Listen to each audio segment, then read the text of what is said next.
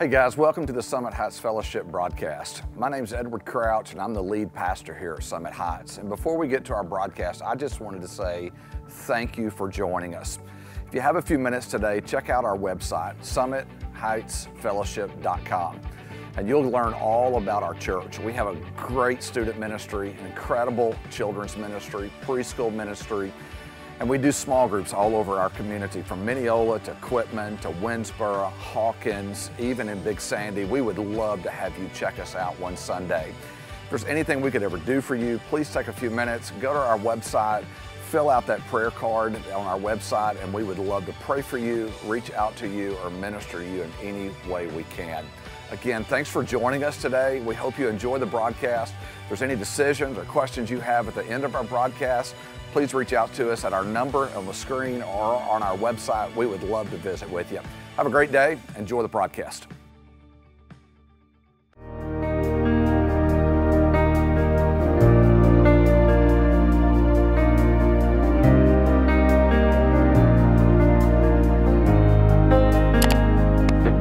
Says, my king is the king of the Jews. He's the king of Israel. He's the king of righteousness. He's the king of the ages. He's the king of heaven. He's the king of glory. He's the king of kings. And he's the Lord of lords. That's my king. I wonder, do you know him? My king is a sovereign king. No means of measure can define his limitless love. He's enduringly strong. He's entirely sincere. He's eternally steadfast. He's immortally graceful. He's imperially powerful. He's impartially merciful. Do you know him? He's the greatest phenomenon that has ever crossed the horizon of this world. He's God's Son. He's a sinner's Savior. He's the centerpiece of civilization. He's unparalleled. He's unprecedented.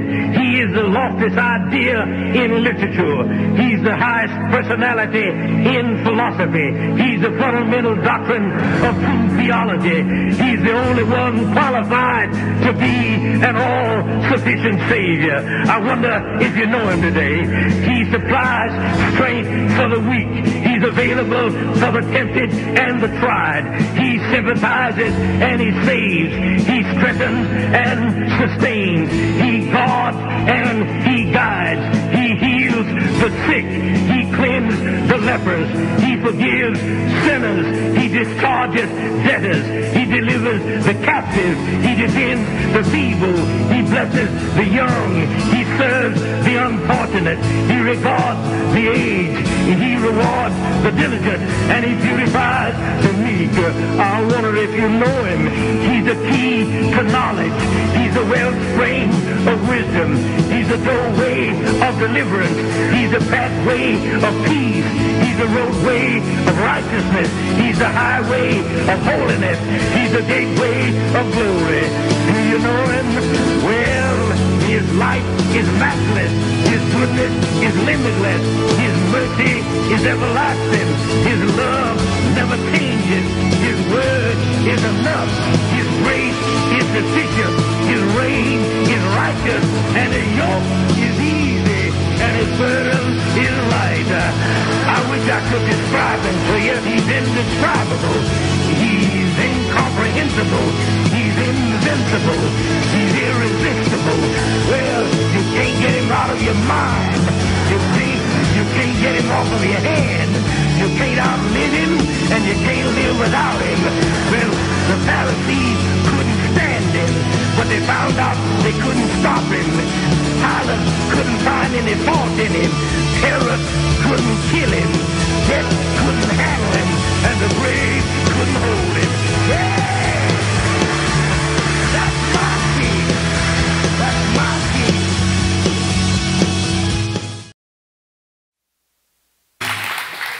Well, good morning. How are you? Man, I love Easter. And you know, here's the kind of odd thing about it. It's not like you don't know what we're going to talk about, yeah? And we do every year the same thing. It's kind of like Christmas. You know, we talk about the same thing. But let me tell you why I think I love Easter is because I think there is not any better day for you to consider, maybe to rethink to put your faith in Jesus Christ, to become a follower of Jesus Christ. You see, the other thing I love about Easter is for those of you that kind of have your feet on the brakes, because the only reason you're here this morning is really because somebody promised you lunch, or your mama or your wife told you you're going. You don't go any other time of the year, but you're going today, and so that's why you're here. And so, one, I am really grateful you're here today, even though she's making you be here, okay? We understand that, and we're glad you're here. And if your mama's promised you lunch, you should be here, amen? Because mama cooks, and you don't want to turn that down. But I would like to challenge you to think about becoming a Christian in spite of maybe the fact that you know one. In spite of the fact that you may work for one, or you're married to one. Yeah. Or maybe you grew up with a bunch of them, or you think we're all a bunch of hypocrites, or maybe you just had a bad church experience in spite of the fact that some of you went to college, and when you got to college, that English professor pulled that one card out of your house of cards of religion, and it all came tumbling down, and you've now become a skeptic and even think it's just nothing but a myth. I would want you today, I would just ask you today, that even though that may have been your experience, I want you to consider that maybe even though you've had pain in your life, and maybe you've had those things, God didn't answer that prayer for a child or your mama or somewhere along the way, and you feel a little bit disillusioned because God didn't respond, or you lost your mom and she was a believer, and how could a good God do such a terrible thing to take your mama? And in spite of all your questions, the questions that I can't even answer and don't even attempt to try to answer of why God does what he does, in spite of all of that, I would like for you to consider, or at least consider, becoming a follower of Jesus today. Because see, here's some great news. And some of you need to hear this. The foundation of the Christian faith is not Christians. Aren't you glad? It's not even the behavior of Christians. Thank you, Jesus. Because we've not had some real good periods in history, have we? And so you may be visiting this morning going, holy smoke, what have I stepped into? You see, the foundation of Christian faith isn't even answered prayer. It's not even having all of your questions answered. The foundation of our faith is what we celebrate today. It's this great mystery, and it addresses something that probably has no other plausible explanation for it. And here's what I mean by that is, there is no plausible explanation for why the church exists today. I mean, think about it. There are millions and millions of people around the world today, over 1/3 of the world, celebrating a Jewish carpenter who lived and went public for only about 3 years, maybe a little less than that, that never traveled more than 30 miles from his house. He never wrote a book, never gave a speech, never had a podcast, never was on CNN, Fox News, MSNBC, ABC, CBS, NBC, CBD, all those. He never had anything. It's amazing. Yet here's the amazing part is 1/3 of the world's population are gathering today in languages all over the world lifting up that name of Jesus. And it just kind of blows my mind because there's no plausible explanation of why this is happening, of why we celebrate history. I mean, think about it. Y'all know the name Nero? You ever heard of him? Most of you probably couldn't tell me anything about Nero, but he was a Roman emperor. We know one thing that he did is that he fed Christians to lions, and that's why most people know about Nero. And so you don't know anything about really what he did, but we do know that one thing. Or how about this guy, Caesar Augustus?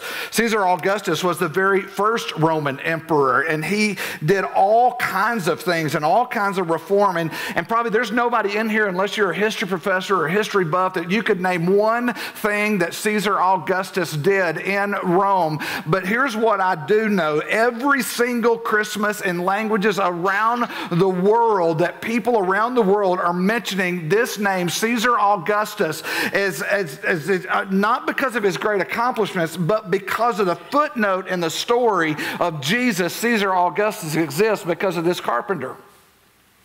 For 300 years, probably more like 400. Get this. After Jesus was crucified,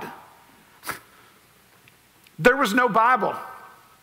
There was nobody like me that got up and said, hey, take your Bibles and turn to 1 Corinthians, or take your Bibles and turn to Ephesians. There was no Sunday school classes like you grew up in and you left the church over and going, I ain't going back to that. It's boring and it's not applicable. There was nobody for nearly 400 years that got up and said, take your Bibles and turn to Ephesians. The phrase New Testament first appeared was 250 years after Jesus was crucified. How in the world did the church survive? How did the church survive Rome?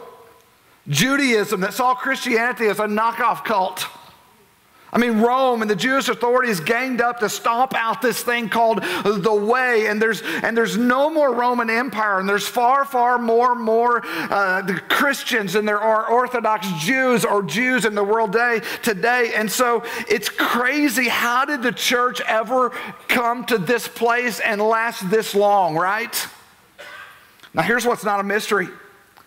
Because I know some of you, you're really smart and you've read the internet and you've done your research. You know how religions begin, right? Because there's a whole study of that, about how movements began, how cultures change, how they shift, and how people come about. And all of them are pretty similar. And there's people out there that they can tell you about this culture and how this started and how this religion came about. And there's all these people out there, and you can read on the internet and you can find all this stuff. But here's what they've kind of found. There's some things that are very familiar. Number one, they find that when cultures shift and religions start, there's usually an unrest in the city. There's usually unrest in the nation or the culture. And then what happens is, in these divisions, a charismatic leader rises up, and this charismatic leader begins to craft sentences and say things where the people go, you know what, I hear what you're saying, and that's exactly what I think. In fact, that's exactly what I believe. And so what happens is eventually there's enough of the movement among the people and among the culture that the populace is overturned, and there's this status quo out there that goes, no, we're not going to do that. And this side over here, this charismatic leader rises up, and then eventually that person dies. That person who was leading the revolution all of a sudden dies, and the people gather around and say, we need to keep this dream alive. And so they begin to put all these ideas together, and this religion kind of forms, or this culture kind of forms, and it happens all the time. And that's how the world's been changed. Take, for instance, you may not know this story, but Islam, I don't know if you know, it's about the Prophet Muhammad. It's a really interesting story. The Prophet Muhammad surfaced in the Arab nations. If you know anything about the Arab nations and the Arab history, they are always fighting. You know what I'm saying? It's like they can't ever get along. This tribe's rising against this one. This one's rising against this. And then this little prophet Muhammad comes out of a cave one day, and he says, I've heard from God. And he tells his family, and then he tells his community, and he starts telling all the Arab tribes around, going, listen, man, you got to quit worshiping these idols. There's only one God. And so he turns from them worshiping many idols to get them to worship one God. And before long, you had this following, and it grew, and then became an army, and then that army began to conquer other people and conquer other tribes to bring them under. And then all of a sudden, about 632 AD, 600 years after Jesus, the prophet Muhammad died. And then here's what happened. His followers said, hang on, we can't let this die. So they got together and said, hey, we're going to continue on this. And there became a division in Islam, because the leaders in that group said, hey, we need to choose one of his sons or one of his grandchildren. The other one said, no, we need a new prophet. But regardless, what happened was, we know today that Islam is still a believable religion in the world today, that started when the country and the Arabs were completely fractured and rose up. In more recent times, we know about the civil rights movement. And we're all familiar with that, and the unrest in our country and what was going on back then, divided over racism. And even though we're still fighting that battle, there was a season where it was completely different than what it looked today. And up came Dr. Martin Luther King, decided to leave a promising educating career and promising pastor. And he rose up and began to craft sentences and statements and often offered words, and they were memorable, and people began to galvanize behind him, saying, yes, that's what we need. And as we know from history, the civil rights movement was formed, and we can relate to that. And then tragically, in 1968, Dr. Martin Luther King died. And the people began to go, you know what? We don't need to let this die. And they began to quote him and take those. And we see this pattern over and over again, that our country now is a very different country than it was back in that day. Even though we still have work to do today, it's a very different country, because we can see how things rise up. Now, when you take that same pattern that you see over and over again about divisions and factions and revolution, and people are going to rise up in that, and you try to transpose that story over onto Christianity, it doesn't work. Because here's an interesting thing. No reputable historian would take the common transition that happens within cultures and say that's the explanation for the rise of Christianity in the church. And yet we know that 1/3 of the world believes in Jesus. We know that a tiny handful of believers that followed Jesus somehow survived the first century, somehow survived the Roman Empire, somehow survived Judaism, and multiplied to the point where there were little churches all over the Mediterranean rim. It's just amazing to me. We know what happened. The question is, how did it happen? And the how doesn't match the paradigm that normally is used to explain how world religions come up, because I want to give you two problems with Jesus. Number one, look at this on the screen. Jesus' message was the problem. Jesus' message was the problem. Jesus never led any kind of liberation or revolution. Do you know that? He never came with his message was not, hey, I'm going to liberate this group from that group. Hey, I'm going to rescue you guys. He never came into the scene and said, hey guys, let's start a revolution. Every once in a while, someone would try to pit Jesus against Rome. And you know what Jesus' statement was? Hey, render to Caesar what's Caesar, give to God what's God. They couldn't even get him to rise up against the government. And then they'd come along going, hey, Jesus, you keep talking about this kingdom thing. Let's talk about that. Are you going to start a new kingdom? And then Jesus would respond, and he would just basically say, oh, yeah, by the way, did I fail to mention my kingdom is not even of this world? Hey, Pilate, you don't need to be threatened by me. Hey, Rome, you don't need to be threatened by me. Hey, Pharisees, Judaism, you don't need to be threatened by me, because my kingdom is not even going to be on the earth. I mean, to the point that when Pilate tried Jesus, he came out to the people and said, seriously, I can't find anything to accuse him of. He's not trying to divide us. He's not trying to take the government down. The man doesn't have any guilt. I mean, every time they tried to trap Jesus, Jesus said, no, I'm not trying to overturn Jewish law. In fact, I'm trying to overturn I'm not even trying to overturn Jewish traditions. In fact, I believe in the law. And listen, I think you should keep the law. And listen, I came to fulfill the law, and you shouldn't even mess with the law because, by the way, it's God's law. That's my dad's law, so don't mess with it.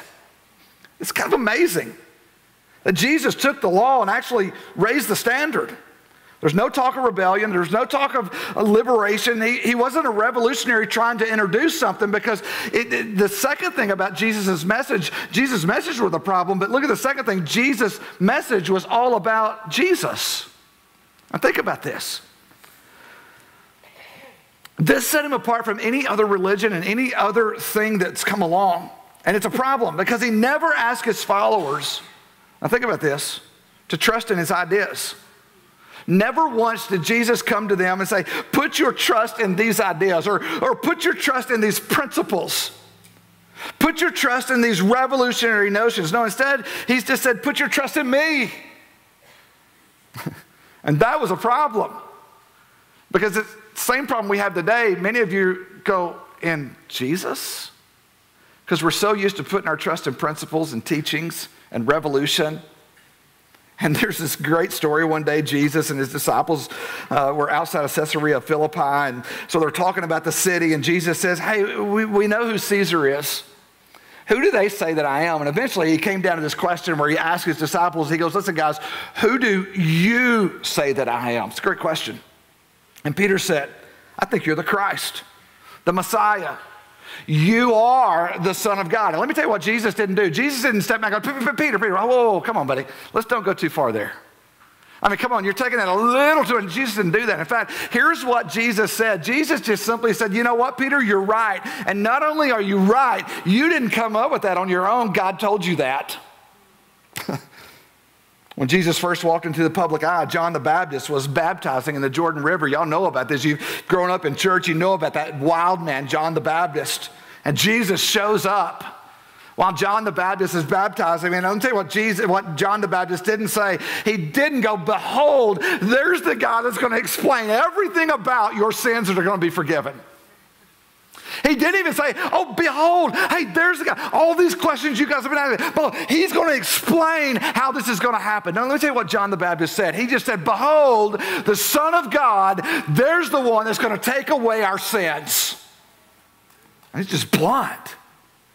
Jesus looked at the crowd. Look at John 1:29. He says, behold, the Lamb of God That person right there, the Lamb of God who comes to personally take away the sins of the world. See, the problem with Jesus' message was that Jesus' message wasn't about ideas. It was about him. It was about Jesus. He was the center of his own attention. He placed himself at the center of what he came to talk about. In fact, there's this great story in the scripture. It's one of my favorite. I was at a funeral this last weekend, and we always talk about this at funerals, but there's this great story. Jesus had a really good friend named Lazarus, and a very close friend, and his friend was sick, and he was about to die. And so Lazarus' sister sent word to Jesus. Now, this is an amazing story. For some of you guys that think the Bible is not true, or you maybe think this is all a hoax, like flat earth, or somebody's kind of keeping this myth up, like we didn't land on the moon, all that stuff, okay, all those conspiracy theories. The Bible's just a conspiracy. Listen to this story, because I'm telling you, if you're writing the story of God, you would not write this part of the story. So here's what happens. Jesus gets this bad news, and he hears that Lazarus is sick, and here's what he basically says. He goes, hey, we're not going to go. And Jesus waits until Lazarus dies, and then he says, we'll go. Now, who would make that up? I think this is one of those stories that as John was writing, or Matthew or Luke, or those guys were writing, going, guys, listen. The miracle is cool, because we know the rest of the story. Remember, he goes and he raises Lazarus from the dead. But the part you probably wouldn't write into the story is the fact that Jesus waited until Lazarus' sisters' hearts were broken before he went. I mean, think of it. Who would make that up? I mean, that's going to make Jesus look really bad. Guys, we probably shouldn't write that in there, but they did. And so when they finally show up, Lazarus is buried. He's in the tomb. And you know the story. Mary and Martha, his sisters, come out, and they're ticked, and rightfully so. Some of you have been there. Some of you are still there. They're ticked off at Jesus. If you had been here, hey, you know what? We sent you plenty of time. What? They were there. And some of you have been there. Some of you are there today. Then Jesus said to them, they said to Jesus, if you had been there, my brother would not have died. In other words, Jesus, you were late. And then Jesus in John 11:25, look at it on the screen. He says, I am the resurrection and the life. I'm not just here to tell you about it. I'm not here to explain it to you. I am the resurrection and the life. And then he goes on to say, he who believes in me will live. If you believe in me, let me tell you why the gospel blows some of you away. It's because it's so simple. It is so simple. It's just about Jesus. And Jesus says, I am the resurrection. And he says, if you believe in me, you will live. See, the problem with Jesus is that he kept talking about Jesus. And can I be honest with you, the reason some of you gave up on church is because they talked about everything but Jesus. Amen? And I'm sorry for that. But you see, the reason the church is here is because of Jesus. He was the center of his message. And so one day they're having this conversation about God and what God's like and the Father, and it gets really confusing because Jesus is saying, hey guys, I'm going to go away, but hey, where I'm going, you can't go with me. But by the way, I'm coming back, so don't worry about it. And finally the disciples were really confused. Okay, Jesus, so you're here now, but you're leaving, but we can't go, but you're coming back, and then we can go. I mean, come on, what? And finally they just looked at Jesus and said, look, just stop. Some of you have been here.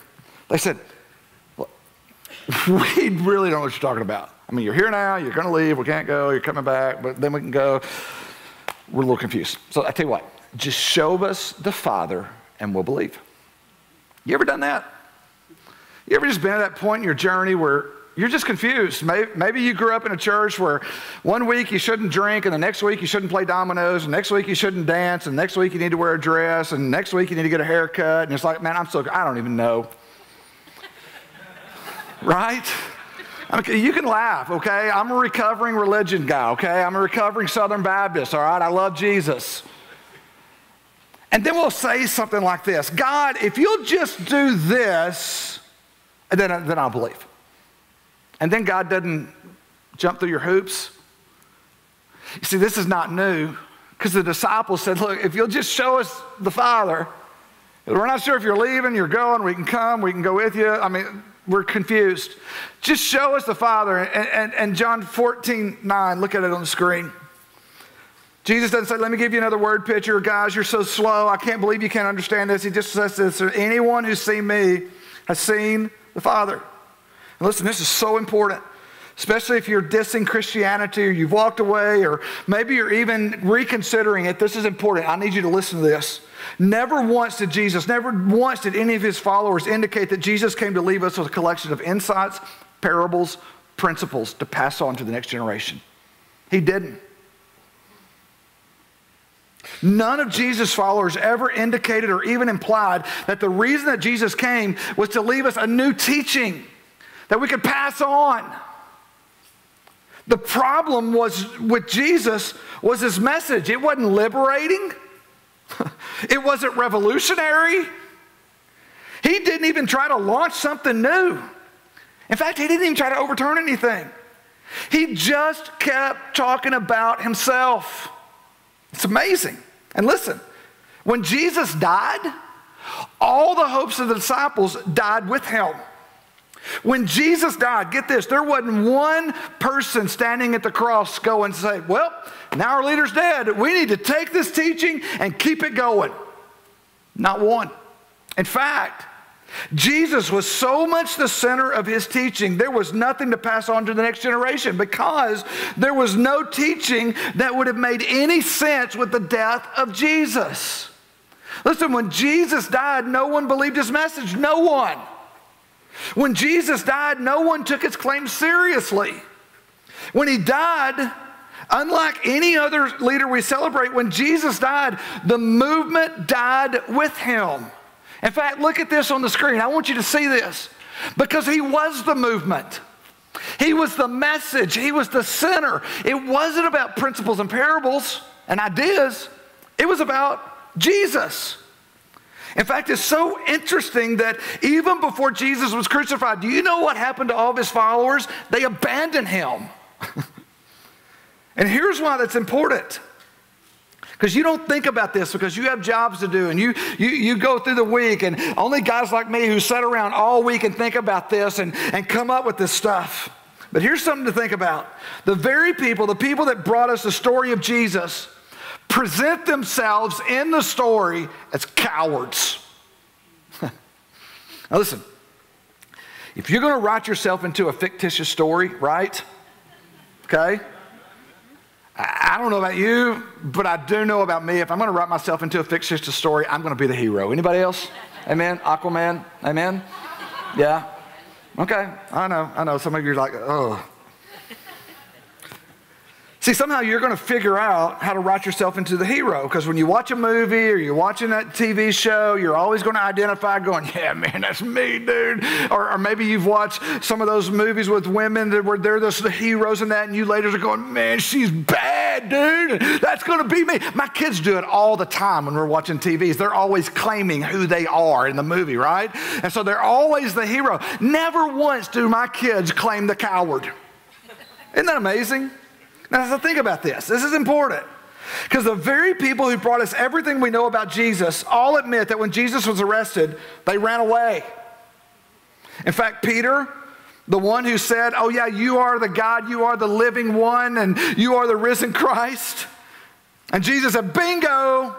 When Peter was sitting by the fire after Jesus had been arrested, and this little teenage girl comes up to him and said, hey, don't I know you? Aren't you that Samaritan? Aren't you that, wait a minute, you're that Nazarene. Didn't you follow Jesus? And Peter goes, yep, that's me. No, he didn't. He's like, I don't even know him. In fact, get away. You see, when Jesus was arrested, they lost faith. When he died, the movement died with him. Listen, there were no Christians at the cross. You need to hear that. There were no Christians at the cross. There were no Jesus followers after the crucifixion because messiahs don't die. And Jesus claimed to be a messiah. Sons of God can't be killed, and yet Jesus was killed. The resurrection in life can't be crucified. And on more than one occasion, Jesus said, I am the resurrection and the life. So the mystery is how in the world, after a man who so associated himself with his message was crucified, how is it that we're here today? How is it that your mama took you to church? How How is it that your wife drug you here today? How is it that we're still gathered here today on Church Road? You could have chose any church you wanted to, man, and yet there's people up and down the road calling on this name. How is it that this crazy movement called the church is even here today? And I think Easter solves that mystery. And here's how it unfolded early 2,000 years ago on a day like today. 3 days after Jesus had been crucified. And 2 men had taken his body on the Passover and the Sabbath. And they had wrapped up his body and they'd put him in the tomb. 2 women know that if a man did it, they probably need to go back and redo it. And so they're going to the tomb that morning. Amen? And these women show up at the tomb. And on the way, they're thinking, I don't know how we're going to move the stone. I don't know how we're going to get there. And they get there, and the stone's rolled away, and they walk inside, and they're like, and I'll tell you what didn't happen, okay? Because early on that first day of the week, when I was still dark, Mary Magdalene, this is so important because some of you guys, you still are thinking the Bible's not true. And listen, these guys, because it's so important for you to understand why they put Mary Magdalene in there. And the reason they put Mary Magdalene in there, a woman in this day had no credibility. In Jesus' day, a woman couldn't even testify in court, man. So why in the world would you write a woman into the story if it's going to be fake, if you want people to believe it? Let me tell you why they said a woman went to the tomb. You ready? Because a woman went to the tomb. Amen? It's that simple. I'm telling you, if you're going to write a story, these guys screwed it up. The fact that women were written into this almost discredited the account, yet early in the morning while it was still dark, Mary Magdalene went to the tomb and she saw the tomb had been removed. And so she came running to Simon Peter and the other disciple, the one named Jesus loved, John, who was telling us, and Mary Magdalene comes to him and goes, we don't know who they is, they took him. This is so amazing. They've taken the Lord. They've taken him out of the tomb, and we don't know where they put him. Let me tell you what Mary Magdalene didn't go do. And this is what gives so much credibility to, I think, why these guys, it's not based on teaching or principles or all these other things that we've made religion out to be, because Mary Magdalene didn't go running to the disciples saying, he's risen. Let me tell you what was not going on at the tomb. There was not a Woodstock celebration going on at the tomb of Jesus. They weren't all out singing Kumbaya, bringing up the next band. Mercy Me, come on up. Curtis Grimes is next. We're going to sing. Jesus could be coming back. There was nobody. They thought he was dead. In fact, they didn't think he was coming back. They didn't even think there would be a resurrection. Because listen, most of them thought when you died, you stayed dead. I know. And so they assumed someone stole the body. Somebody's taking the Lord. We don't know where they put him. Luke tells us, and here's how the men responded to the women. Look at Luke 24:11. It says, but they, the men, didn't believe the women. You think? Because their words seemed like nonsense. So when they came running to the men, they didn't say, when they said the body is missing, the men didn't say, well, praise God, it's a resurrection. No, they were like, hey, you went to the wrong tomb. You're knocking on the wrong door. I know. So Peter and the other disciple, John, started running to the tomb. You can read this in John chapter 20. John bent over and he looked into and he saw the strips of linen laying there where his head was. But John didn't go in. You know why John didn't go into the tomb and why he did not go in? He just peeked in. You want to know why? Because it was a tomb. You don't go into tombs. Peter, on the other hand, Peter comes running behind him and he just goes straight into the tomb. Finally, John gets the courage up and he comes in. And I love this in John chapter 20, verse 8. Look at this. It says, he, talking about John, saw and he what? Believed. It's amazing. You know when John, who spent 3 years following Jesus around, finally believed, it wasn't his teaching, it wasn't his miracles, and they were really cool. It wasn't his crucifixion. It was an empty tomb. You see, Jesus' followers were re-engaged with the message of Jesus, not because of the message of Jesus, not because of the crucifixion of Jesus. Jesus' followers were re-engaged because someone they saw, Jesus, rose from the grave and they saw him. After Jesus rose from the grave, suddenly all these cowards that were running away, these men who didn't expect a resurrection, these men who went and hid, they suddenly went into the streets of Jerusalem and they began to preach and teach. He was dead, but now he's alive. It's amazing. They didn't preach and teach the parables of Jesus. They didn't preach and teach the love of Jesus. We love that. They didn't preach or teach anything Jesus taught. In fact, if you read the book of Acts, this is so good. They went into the streets of Jerusalem, and they had a 4-point message. You ready for this? And they're talking to the people, and they're actually, these are the guys that just a few days later were going, crucify him, crucify him, get him. And these are the same guys that nailed his hands and his feet to the cross. These are the same guys. It's in the 100 years after. This is just a few weeks after Jesus raises from the grave. They get out to the streets of Jerusalem, preaching to these guys. Here's their 4-point message. You ready for this? Point 1, you killed him. Point 2, God raised him. Point 3, we've seen him. Point 4, now say you're sorry. Amen? I mean, that's the gospel. You killed him, God raised him, we've seen him. Now repent of your sin and say you're sorry. And here's what's amazing. Peter said it this way. Think of how bold he was. This is the guy that ran, who denied, who fled, was afraid to be associated with Jesus. He said, you killed him. He's talking to the very people that put him on the cross, the very people that yelled, crucify him. Give us Barabbas. Peter's looking at him like, you killed him. The very religious leaders that Pilate turned them over to, and he's preaching to them, you killed him. You killed the author of life, but God raised him from the dead. How do we know? Because we have seen him. I'm telling you, weeks after Jesus' crucifixion and weeks after Jesus rose from the dead, and they're preaching this in the streets. And finally, after Matthew and Mark and Luke and John and all these guys were going around preaching this, finally the people just said, what should we do? I mean, come on. What should we do? You're right. We killed him. We believe that you've seen him. I mean, there's too many people running around the streets going, I saw him too.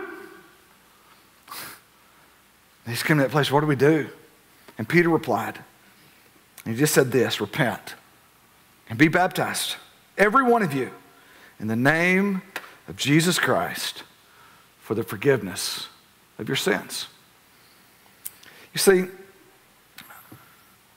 the reason this is the best weekend for some of you who've been considering becoming a Christ follower, instead of you just hoping that one of these days when you die that you're going to have a conversation with God and you're going to remind him how good you are and you've got things worked out. And it's an interesting thing, after doing pastor work for 30 years, I sat at a lot of deathbeds, and I have a lot of conversations with men and women and go, me and God have an agreement. Instead of depending on that agreement that you've rehearsed, that maybe, just maybe, if you get that conversation, if there's going to be a conversation, instead of depending on maybe or if, or maybe me and God, we just kind of have this agreement that instead of depending on you and instead of trusting in you or your mom or your girlfriend, if you've ever considered that you need to place your faith in Jesus Christ and your wait for what he did on our behalf, then this is the weekend to do it.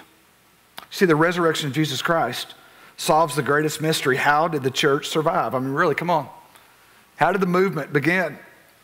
How did the movement move through the 1st, 2nd, 3rd, 4th, 5th centuries? And yeah, man has tried to pervert it, and that's why some of you are angry. And I get it. But you see, Jesus' message was all about him. It wasn't about principles and ideas. It was about him. And if we'll put our faith in him, we'll be saved. It wasn't because he had good things to say. It wasn't because a group of people got into an upper room going, guys, we got to figure this out. Let's build this theory and let's just say this and that. I mean, today's internet world, do you think that would really stick? See, here's what that means for us. The resurrection of Jesus Christ punctuates the point of his crucifixion, which is forgiveness, that he loves us. I said a few weeks ago, if you weren't here, that the whole gospel is predicated on that God loves you. It was his idea, that he loves you. It means there is a resurrection for us who believe. And one of these days, yeah, there's a 1 in 1 chance that everybody in this room is going to die. I checked it again this morning, Tim, just to make sure the statistics hadn't changed. Everybody in this room is going to die. And guess what? Every one of us in this room that have a relationship with Jesus Christ, that we have surrendered our life to Him, will step from this life into the next life and be resurrected with Him in the days to come. Amen? I'm telling you, it's huge. And you've heard me say this. If a man can predict his own death and resurrection and pull it off, I'm going to go with what he says. Amen? And that's not just because the Bible says that. Go study history. Go study history. Over 500 people saw Jesus after his death. It's amazing. You see Peter, Andrew, James, John, Matthew, James, Jesus' brother. I mean, come on, his brother. Show up on the other side of the resurrection and say, we believed and we didn't believe, but we believe again. Not because of what he taught, because of what we've seen. You see, the whole basis of Christianity is based on not a group of teachings, but the fact that Jesus Christ died and rose again. The reason we celebrate today is because Jesus is no longer in the grave. That's why no matter how bad your church experience has been, no matter how crooked the last Christian you did business with, no matter what you saw in your home growing up, or no matter what you've seen in terms of hypocrisy in the church, because, hey, we're all full of hypocrites, amen? And if you find a church that doesn't have hypocrites, don't join it, because then it'll be a church full of hypocrites, amen? No matter how many unanswered prayers you've had, no matter how disappointed you've been with God, I would say to you on this Easter weekend, you really should give Jesus another glance. You really should. Not because of what he taught, but first and foremost because of what he claimed, that he died for our sin and then he rose from the dead. And he was seen by over 500 people. I don't know about you. You see, the people that re-engaged with this message after the resurrection, most of them died. And they didn't die for what they believed. People do that all the time. They died for what they saw. They saw Jesus resurrected, and it changed them. I think it would change us, amen? I think it should change us. So here's the invitation. If you've been on the fence and you've kind of been on the sidelines, you've been thinking about it, you've been considering it, I just want you to know there's no better time than now. And I want to say this. Look at me right here. I know some of you, I won't see you again until next year, so I love you, but listen to me, okay? Okay? This is a safe place. This isn't your mama's church. I'm just going to be honest with you. This isn't your mama's church. There's a reason I look like ZZ Top, because I don't want to look like a preacher. Can I just be honest? Because I can pick out a preacher in any restaurant we go to because they have the comb-over hair.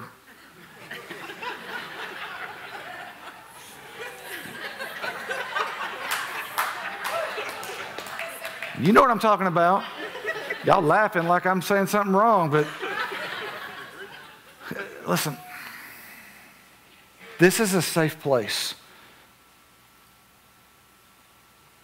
And nothing would make us happier than for you to come back and investigate the claims of Christ. In fact, nothing would make us happier than for you today to consider Jesus as your Savior. I would love to say if you come here, you'll never be judged, but I just know people, we're jerks. We are. I mean, we were having that conversation just a couple of days ago that, you know, church shouldn't be a place of judgment. Well, there's people in it. Some of you have been judging all morning going, I can't believe she wore that, and why didn't he shave, and why... I mean, you know, that's why we need Jesus. I mean, it's pretty simple to me. The scripture tells us in the New Testament that God so loved the world, he's talking about us, that he gave his only begotten son, Jesus, that whoever believes, not in his ideas, not his teaching, not his revolutionary thoughts, whoever believes in him and trusts him will not perish, but will gain and receive eternal life. So if you're ready to do that, if you're ready to take that step, we're done, okay? And I want to invite you to pray with me. You can pray with your heads bowed and your eyes closed. Shoot, you can pray with your heads up and your eyes open, okay? I'm just telling you.